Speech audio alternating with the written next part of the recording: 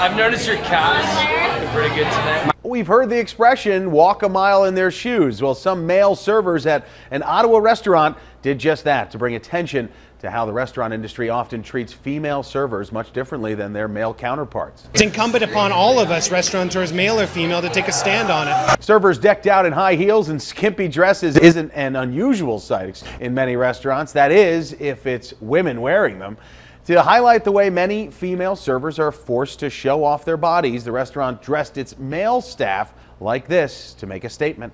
Seeing men walk by in tight miniskirts and heels really just hits it home how crazy it is to ask women to do that. My toes are being squished in the end here, so kind of gotten to a point where I'm limping. And that hurt their ability to do their job. The men say they forgot orders, took twice as long to serve tables, and even stopped bringing refills.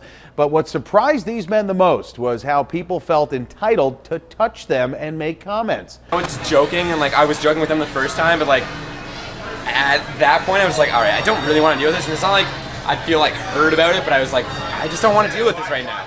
Yeah, it's just kind of annoying. But even those jokes that they were making were, after a while, still very uncomfortable to be faced with. After a few hours, they all kicked off their heels for something more comfortable and gained a newfound understanding of what many women have to deal with on the job. For 11 News Now, I'm Joe Arena.